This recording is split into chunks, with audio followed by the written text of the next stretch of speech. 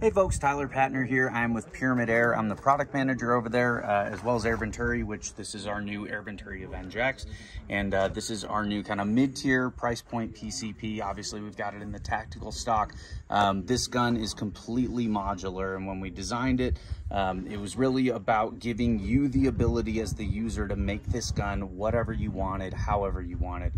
So starting with that concept, it is caliber interchangeable, 177, 22, and 25. Extending that concept even further, this is a 210cc air cylinder. You can take this out and actually put in a bottle that bumps you up to about 400 cc's of air capacity.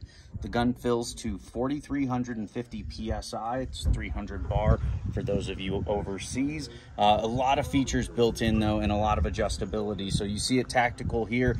We've also got a wood stock for it, a kind of classic synthetic stock as well with an adjustable cheek piece and butt pad, as well as a bullpup kit. You could turn this into a nice short compact gun.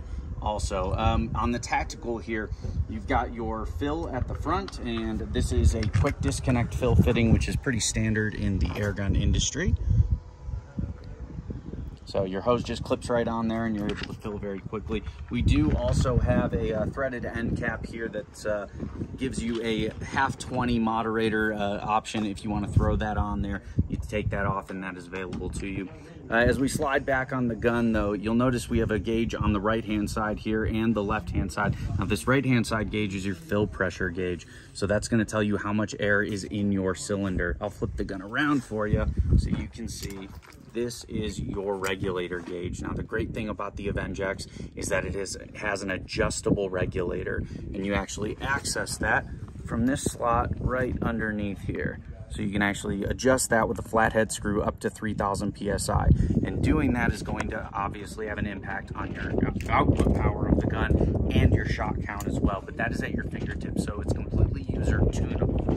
We do have a single shot tray that comes with the gun, as well as 2 magazines, a standard capacity magazine, which this is a 25, so you're talking 8 rounds, and then a high capacity magazine, which is a little bit larger. This is that 8 rounder. The larger capacity mag goes up to 13, if I recall correctly.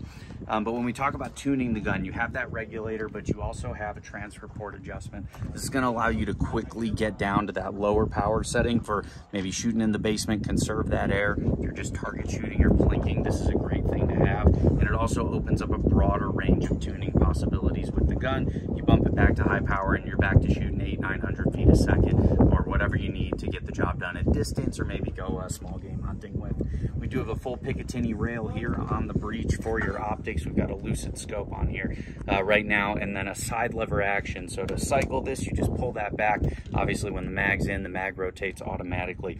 Cool thing about this side lever, you can actually swap it to the left-hand side. So whether you're a lefty or you want to be able to run the gun like so and operate that off this left-hand side because that's more convenient for you, you can absolutely do that.